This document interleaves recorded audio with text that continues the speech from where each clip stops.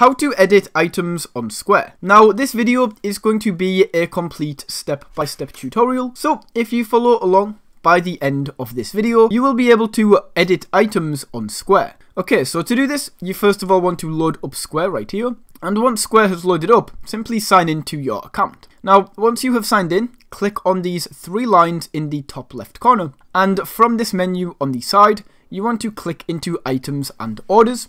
And then once this opens up, click into items right here. This is going to load up the items area, and you can see all of the items you have created on Square. So from here, to edit one of these, it's very simple. Just click on these 3 dots in the right hand side and click on edit right here. This is going to take us over to the edit item area. You can edit the name, the price, basically everything about this. So if I just call this, change this to education to subscribe to Finance